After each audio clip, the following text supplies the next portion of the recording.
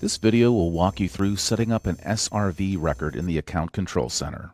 First, you need to log into the Account Control Center. When you're logged in, you'll see Domains in the left sidebar. Click this, and then click Manage Your Domain Names in the drop-down that appears. This will take you to a page that lists all your domain names. Find the domain that you want to add an SRV record to and click its name.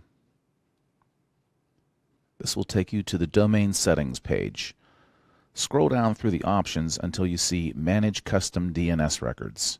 Note that this option is not available for Parasite subdomains.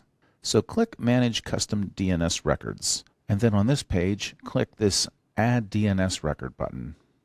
On the next page, you'll be able to select the type of record from this drop-down. So for our SRV record, we're going to select SRV from the drop-down and click Proceed.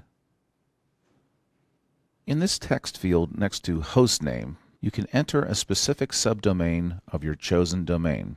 This would only apply the SRV record to that subdomain. However, if you want to apply the SRV record to the entire domain, leave this text field empty.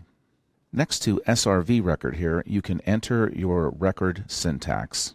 You can find detailed information on constructing your SRV record at our knowledge base at kb.pair.com. If you need further assistance, you can contact our support team at support@pair.com.